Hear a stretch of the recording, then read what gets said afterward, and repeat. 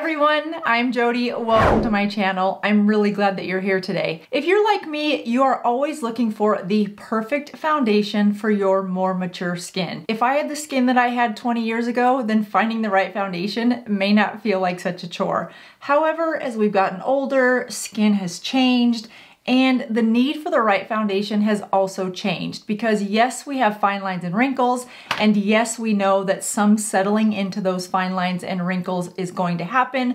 I would like to find a foundation where it doesn't look accentuated, where after about 20 minutes of application, my makeup doesn't look slippery or excessively shiny. I want it to stay looking flawless and sort of blurred, sort of filtered throughout the day, inside and outside under a variety of lights. Is that too much to ask? I don't think it is, especially with how advanced cosmetic companies have gotten today. So have no fear, I have got you guys covered. I have found what I think is the best foundation for more mature skin that is out on the market. Now again, I have not tried every single foundation that's been ever created. However, if you have watched my channel before, you know I'm a big fan of this Tom Ford foundation. I'm also a big fan of this Chanel foundation, and this has been a staple of mine for a really long time. Dior Forever makes a fantastic foundation. Clé de Pose Cream is one of my go-tos if there's a special event and I need a very glammed up look. Giorgio Armani's Luminous Silk, a nice foundation. That new MAC face pen that I highlighted a few weeks ago, that's a good foundation. Milani's 2-in-1 Foundation Concealer, another good foundation. It Cosmetics makes a good foundation. L'Oreal Infallible, again, a nice foundation. And I know many of you love the Double Wear foundation by Estee Lauder. It says it's the #1 selling foundation. I struggle with finding why that is. I am not a fan of this,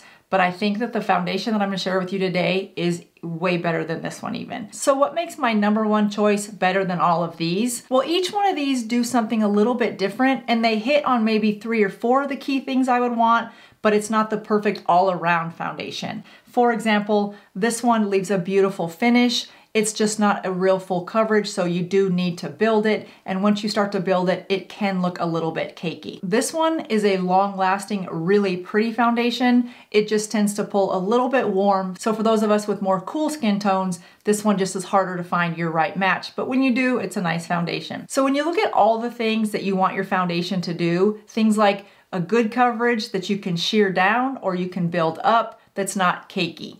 You want a foundation that has a nice natural finish, not too matte, not too satiny. You also want a foundation that's not gonna settle into fine lines and wrinkles. You'd like to have a foundation that has skincare in it. The one I'm gonna share with you today not only has 20 skincare ingredients, one of them helps reduce redness and helps with environmental stresses on your skin. You're also looking for one that helps illuminate the skin, helps the skin look more hydrated and plump. And if we could, we'd love to have it cruelty-free, vegan, and gluten-free. Check, check, check. This foundation has all of those. But the very best thing about this foundation that I'm going to share with you is my top pick for more mature skin is it does not settle into fine lines and wrinkles to the degree that many of these other ones do. And it has 51 shades. 21 of those shades are in the more darker skin tones. So it's a very inclusive foundation with skincare built in, and it wears well on our more mature skin. All right, let me tell you just one more thing that's important for you to know. I have combination skin. I'm very oily in the T-zone and I'm more dry in the cheek area. So I need a foundation that can adapt to both of those areas while using a little bit of a primer in my forehead to help absorb the oil, and I don't use powder except for just underneath my eyes to set my concealer. I've used this foundation on other people where I've needed to set it with a powder. It looks flawless. You guys, when I tell you that this is a foundation that I think you're really gonna like, I take that seriously because I know it's your hard-earned money that you're considering spending on this foundation. It's $45. I think it's worth every cent. This is not a sponsored video. I purchased this foundation with my own money, and I've shared it with you guys before. I know many of you use it already, so it may not be a surprise to everyone. So if you're ready, let's just jump in. I'm gonna share with you how I apply it, and then I'll show you what it looks like inside as well as outside lighting, because that is an important factor when we're considering the right foundation. Alright guys, so I'm going to show you in real time, well it's not really real time, but kind of real time because I'm filming it and then you're gonna see it. And there's no trickery, there's no filters, none of that. I just want to share with you why I love this foundation and think that it is the best overall foundation for almost all skin types. And there's a little tiny asterisk when I say almost all, and I'll tell you that in just a second. Right out of the gate, what makes this foundation so incredible is it has over 51 shades. 50 shades. Oh, that's why it sounds so close. 51 shades of greatness. If we could just have a round of applause for a second for 51 shades of foundation. It is one of the foundations with the widest shade range, and over 21 of those shades are meant for darker skin tones. So I absolutely love that about this line. It is very inclusive. There's certainly room to expand, but 21 out of 51 colors being in the darker shade tones, love that. So thank you for all the work that went into that. All right, so I want to go into all the details that makes this my #1 foundation for the variety of skin types. And there are so many things to love about this foundation. It's $45 for 1 ounce. What you get for that is cruelty-free, gluten-free, and it's vegan. What I'm doing right now is just putting on my sunscreen, and then I just put on my moisturizer, which is the L'Oreal Collagen Moisture Filler. I've talked about that one before. I'm just gonna let that sit into my skin while I tell you guys some more amazing things about this product. This foundation is very versatile for a lot of different skin types. It's medium buildable coverage. So you can start out with a medium coverage and then you can build it up to a full coverage if you want, or you can scale it back to more of a sheer coverage or a tinted moisturizer type coverage just by mixing it with a little bit of your moisturizer. So you really have the ability to go on lighter days. You can go more sheer, light coverage. You can do medium for more of an everyday if you want, and then you can build it up to go full coverage for those more special glam nights. So I like that you have the versatility. Most of the days I like to wear a medium to full coverage, but there are days when I want a light sheer coverage, like if I'm gonna be out at a pool or something and I don't wanna look really made up, but I want an even out complexion and smooth texture, then I would love a sheer coverage. And I don't wanna have to have a tinted moisturizer on hand and a foundation because it's not cost effective and I just don't like the extra stuff around. I just would prefer to simplify and get the most out of one product. I'm just adding some concealer. I'm using the NW15 by MAC. I'd forgotten how much I liked this concealer. It's a little bit thicker, but I don't apply nearly as much as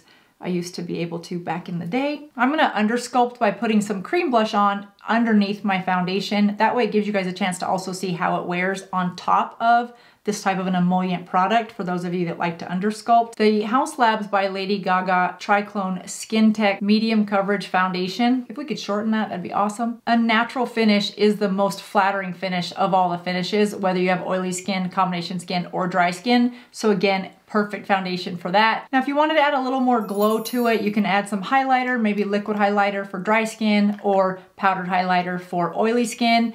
And on the flip side, if you wanted to matte this down and have more of a matte look, you could do that by applying a matte face powder. Again, I wouldn't do that if you have dry skin, but if you have oily skin, that's not a bad idea. It helps control the oil. This also has 20 plus skincare ingredients in it. One of them is fermented arnica, which helps reduce redness. This is a nice lightweight, almost serum type consistency. I use about 2 pumps, and this is the Sephora 70 brush. I have loved this brush for foundation lately. A couple weeks ago, I reviewed the new foundation by MAC, the Studio Fix Face Pen, and they had suggested that you get this brush with it. And I was using it, and I'm like, I don't really quite get the purpose of this brush. But you guys, I have gotten the purpose of this brush since I've been using it, and I'll show you why here in just a second.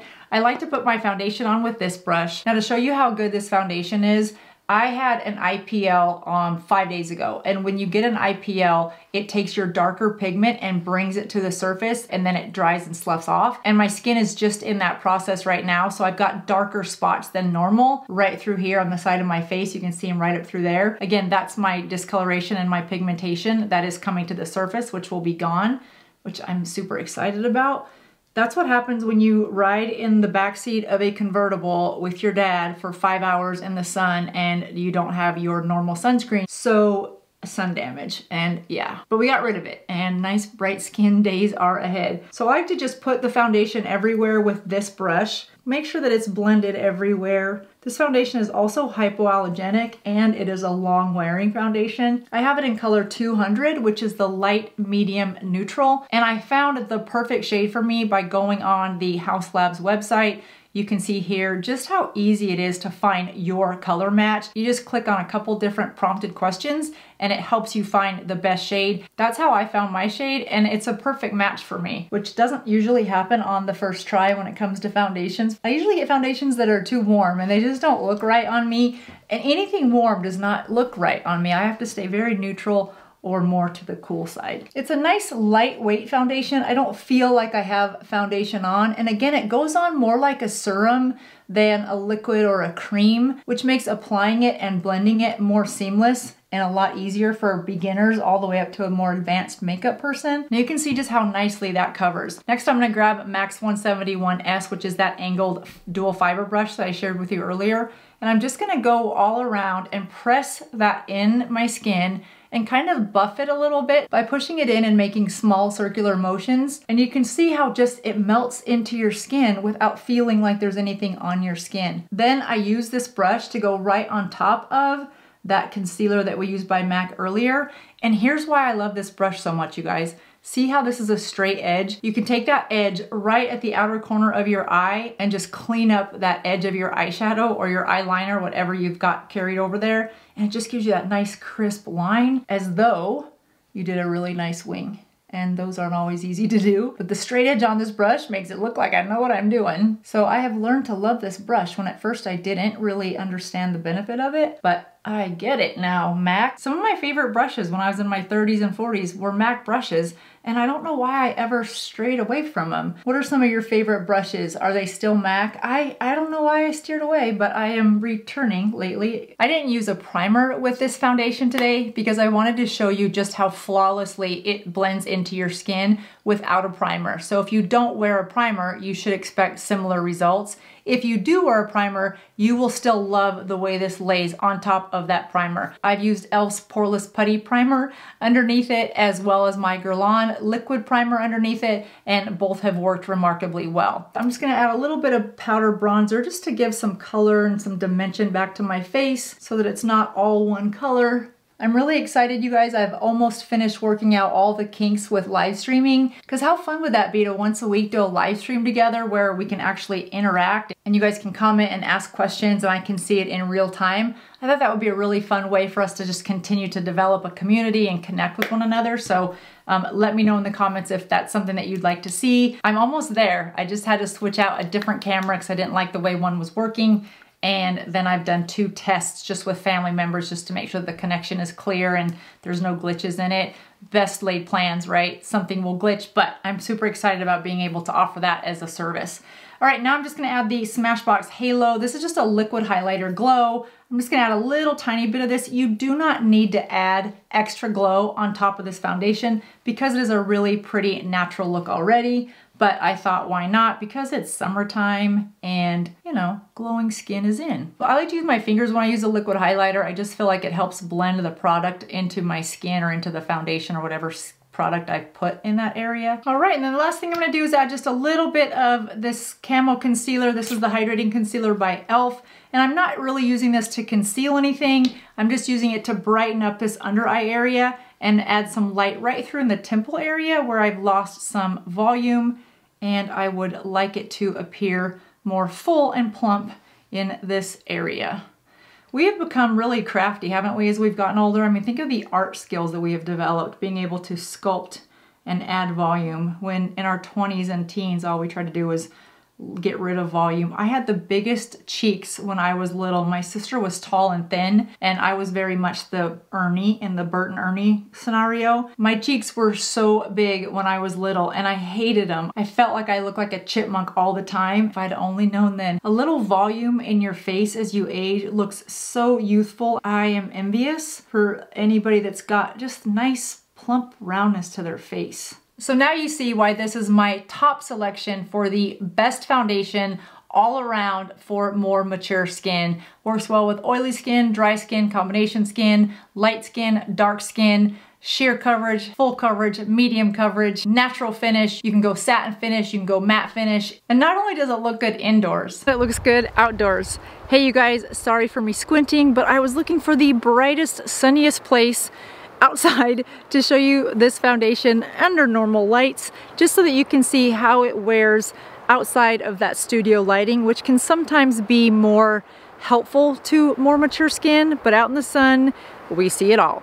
So you can see between oily skin, dry skin areas, and old skin, this foundation still looks flawless. I'm filming this part of the video 2 days after what you saw in the studio. Same foundation, not the same application, but the same foundation. And this has been on for 6.5 hours because I really wanted to show you what it looks like after it's been worn for several hours and outside.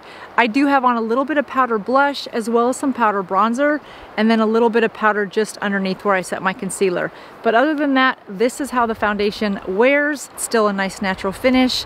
There's still really good coverage, and it hasn't accentuated my fine lines and wrinkles. I hope this video has helped you find the right foundation for your more mature skin. It has a lot of varieties and colors and shades. It's got skincare, it's good coverage, and it wears well all day. That does it for me, you guys. Have a great rest of your day, and I will see you in the next video.